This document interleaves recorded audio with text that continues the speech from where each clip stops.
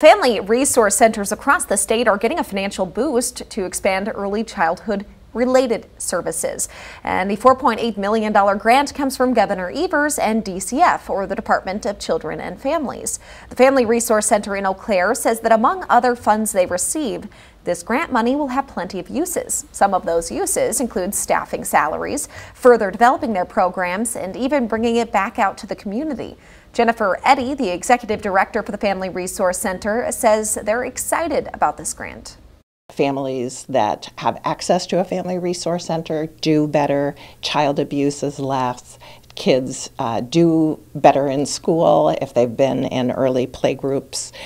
There's just a win-win situation, so we're really excited. Eddy says as of right now, they're not sure how much they'll receive from this new grant. If you're interested in registering in an event or program with the Family Resource Center, a link to their website is on this story at WQOW.com.